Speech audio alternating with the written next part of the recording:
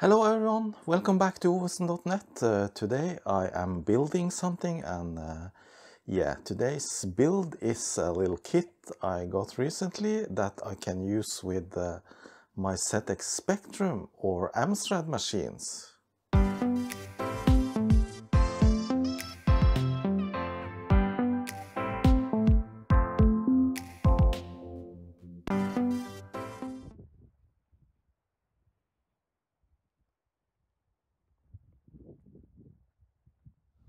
So this kit is in fact an Arduino-based kit, and here is a little Arduino Nano. And what it is, actually it is so-called CASduino or TZXduino or MaxDuino. It has several names. And this kit makes it easy to play back tape backup files from an SD card, and it has an SD card reader, and this can be used on several different machines that uses the supported file types, and it will work with different types of machines like the Sinclair, Amstrad, BBC Micro, and lots of different machines. And it actually operates by converting WAV files into audio, and thus it actually replicates a cassette player. It also got a little OLED display that is used to show what is played back on this device. And then of course some electronic parts. Alright, let me go ahead and build this thing, and after that we can actually test if it's working by loading something onto a couple of machines that I got. Alright, so this shouldn't be too much of a problem soldering, just some simple through-hole components, and I'm just gonna sort them a little bit now. On the PCB you can read which sides the different modules goes. SD module here, nano on this side. And on the other side it says OLED and buttons on this side. So I just start with small capacitors. These are ceramic caps that are not polarized. This one was C5. Where is C5? C3, C7, C4. There's C5. No, sorry, I think the upper one is C5 and the one below is C6.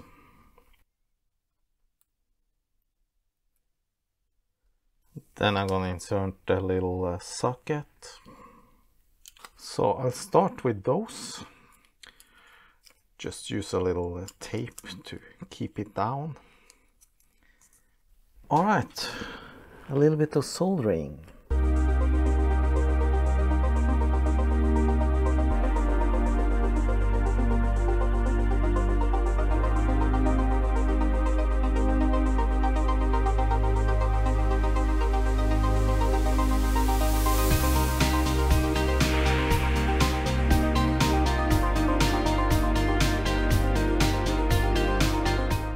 Then we have three electrolyte capacitors. The C3 is 10 microfarad. C4 is 220. And then we have C7, it's 100 microfarad. And there's just one resistor, so that's easy.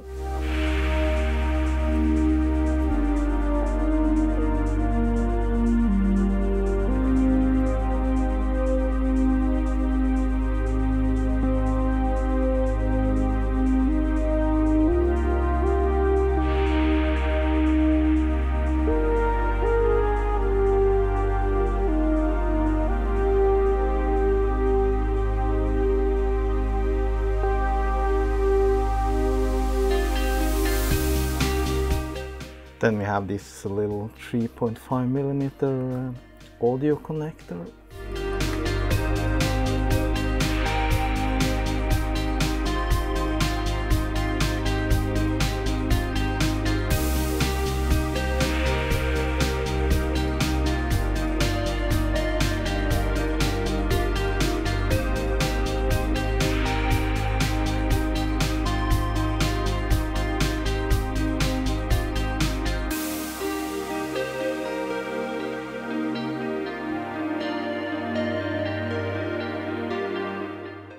The buttons go in on this side actually.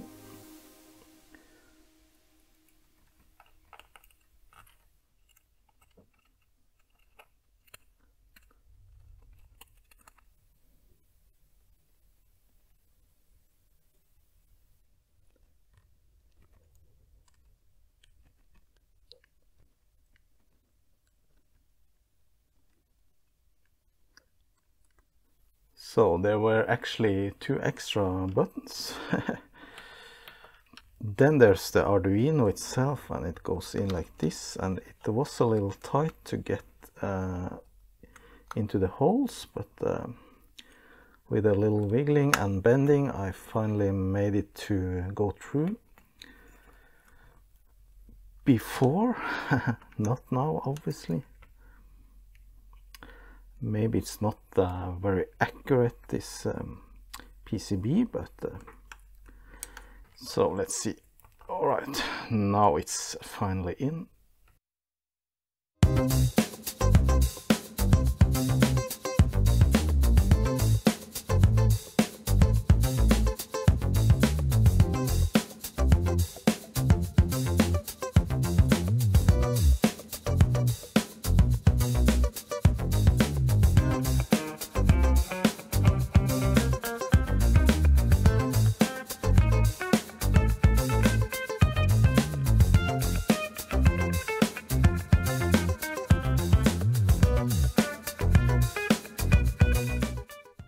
Next up is the SD card module, and it goes actually this way.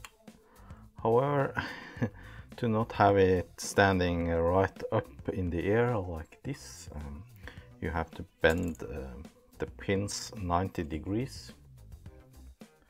I just use my pliers to bend instead of bending it inside the holes of the PCB.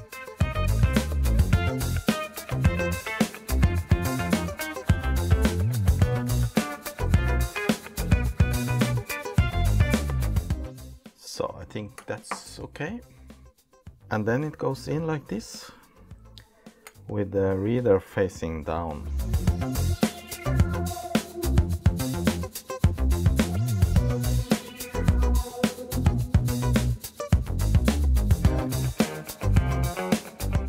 Finally, the little OLED screen goes into this position.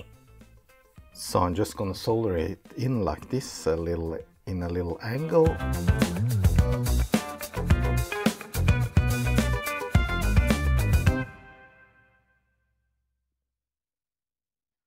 Alright, that was all the soldering, and final piece is this little chip, which I think is an amplifier, op-amp.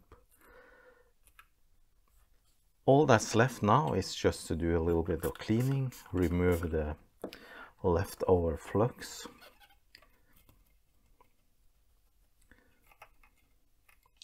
Alright, that was it for the soldering. I'm ready to test this little device and see if it actually is working. And I have prepared a little SD card already with some files. I'm not really sure if the Arduino is actually pre-programmed or if I have to program it myself. But I'm gonna just plug it in and see what happens. And nothing at all happens, so this probably needs to be programmed, so I'm gonna do that now. Fine. Alright, so to find a manual for the TZXduino kit, I went back to the product page here on eBay, and there's a link to instructions and parts, and I went there, and there you can actually buy the kit directly, but I just went to the attachments and found the PDF file, the TZXduino kit manual, and in this PDF you actually see the different models listed, and I have the TZXduino compact, I think. At least it looks like that, and also the parts lists are here, and The parts are the ones that came with it, so that's correct. And here's also a link to where you can download a program that helps you upload the firmware to the Arduino. And if you go to that GitHub page and select the TZX tools, you can download the latest version, which is 1.05, and then download and just run it. And this warning says in Norwegian that Windows is not sure about the validity of this program. If I want to run it anyway, which I won't, then just go through the installer. Yeah, I already installed it, so it won't install again unless I close the window first, like that, and then I can launch it. And here is the tool. And I have connected the Arduino now to my computer with a USB cable. So I actually ran into some trouble with installing the firmware because the Arduino IDE could not detect my Arduino actually, and it could not find the correct port. So I had only COM1, which is not the same port as the Arduino, and I found this page here that tells you about the unoriginal Arduino nanos. And it has actually a USB serial communication chip that is not the official one, and thus you need some other driver because it uses a different chip. And there's actually a link to where you can download the driver. And I went to that page and it's in Chinese, but I figured this blue button was the download button, and it actually was.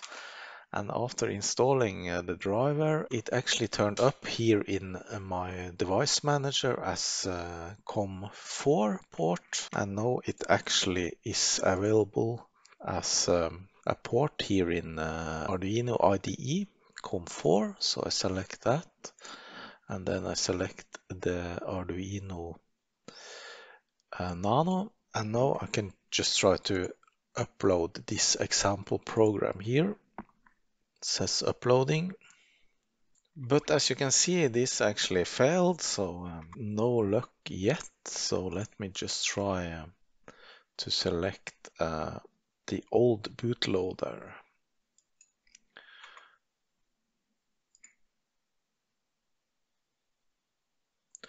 Alright, so now it worked. Done uploading, so that's great. So you actually need to select, at least for this particular model, the Atmega 328P, which is the microcontroller, and the old bootloader version. And now back into the TZX tools. I actually read a little bit more about this, and the logo thing is only for the MaxDuino variant. If you want to upload a logo, then you have to do that first, but we're not gonna do that, so we're just gonna select the TZXduino. I probably said it wrong. I said TCX, but TZX, and then now it shows finally COM4. And the Arduino is the Nano with the old bootloader,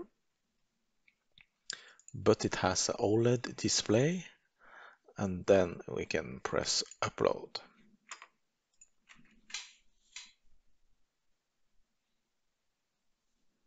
So that was kind of a challenge to figure out all these things when it actually could have been already uploaded from the seller, but I guess they do as little as they can just to make most of money with less time. Alright, so now it says completed. Okay, so that's great.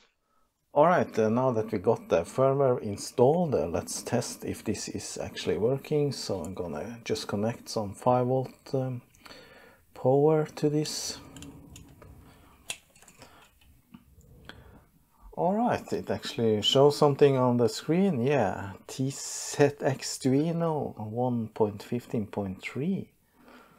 So how do we operate this? These two first buttons are up and down. The blue one is play and the red is record and the black one is menu, I think. So yeah, let's try this up down. Yeah, that browses the directories on the SD card. I just formatted it and put some directories onto it. I formatted it as FAT32 and yeah, this system volume information is just a directory that Windows added automatically. I don't know what's the use of it. So if we go into the tap folder, which is tap files, and those are for the ZX Spectrum, and just press play. Yeah, there is Super Chess, Caesar the Cat, Cauldron. So that's great, actually works. So I guess you just select the file and press play, paused, playing. So I didn't connect anything to the output, but seems to be working. Alright, time to do a real test on some hardware, and I have found my ZX Spectrum here, and yeah, let's hook it up. And here it is, looking good, and on the back side it says composite video mod and cleaned in April 2019 and recapped. And if you go back on my channel, you will find the video where I did this. And I got the original transformer, and as you can hear, it's very noisy. So I just put it on a cloth, maybe then it's less vibration. Let's see if this machine still works. I haven't used it since 2019. Alright, it is working. Nice. Alright, the clue is to connect, of course, the machine with the audio cable, and connected on this one to the mic. You only need to connect one of those, unless you want to write to file, which you need the other one, the ear. Connected to the audio out connector on the TZXduino. So let's put it the correct direction like that. And then try to load. See if I remember this. Load, and then you need enter. Okay, so now it's flashing, so it is waiting for input. And now I think we just press play on this file with it, which is the 16K Super Chess.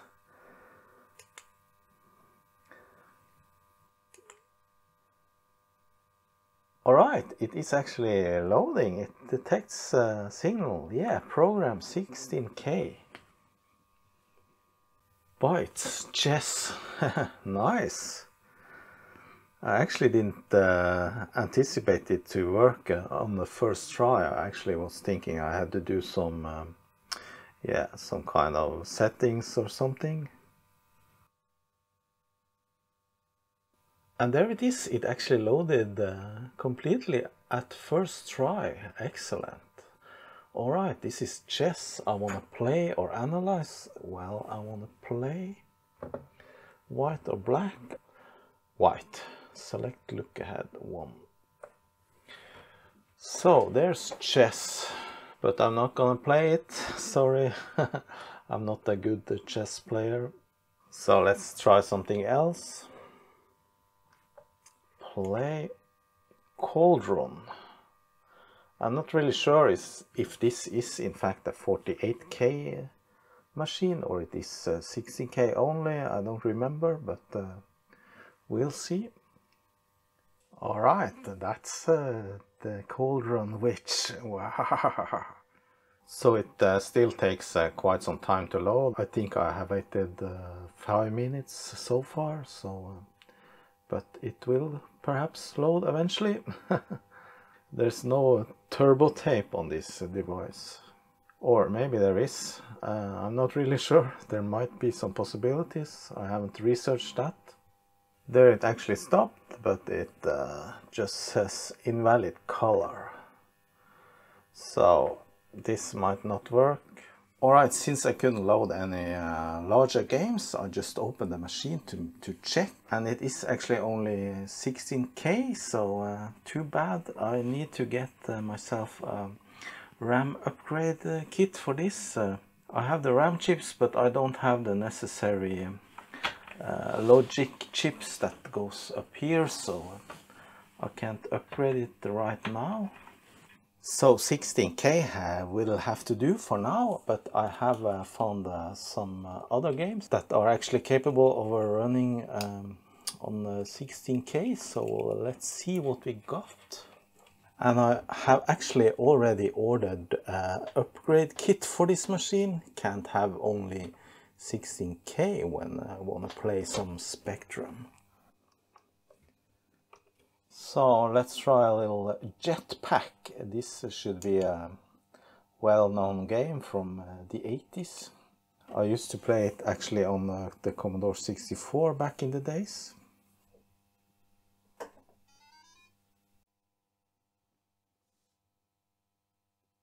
So half the loading time on these games were actually loading this loading screen.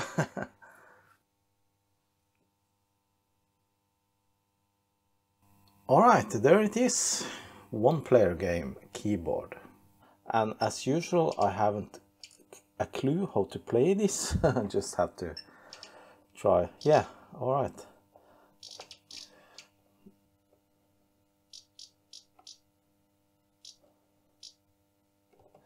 Ah. But the mission, yeah. But how do I release this part?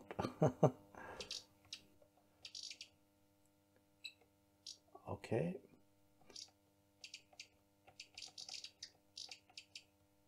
And fuel, we need fuel.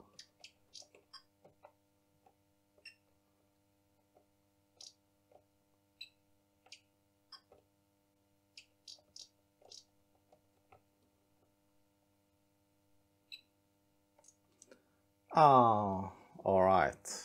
Great little game. Harrier.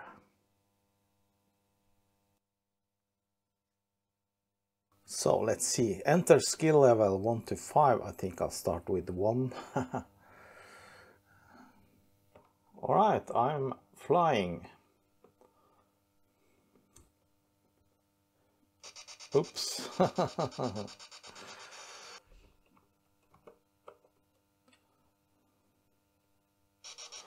Okay, I figured out how to jump out with a parachute.